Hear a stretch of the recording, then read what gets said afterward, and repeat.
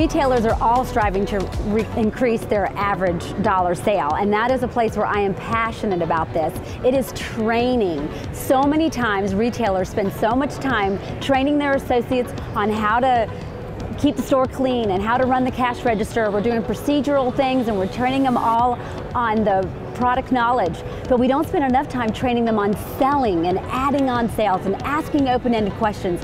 I think if we spend more time training just good sales techniques, that then we can increase our average dollar sale.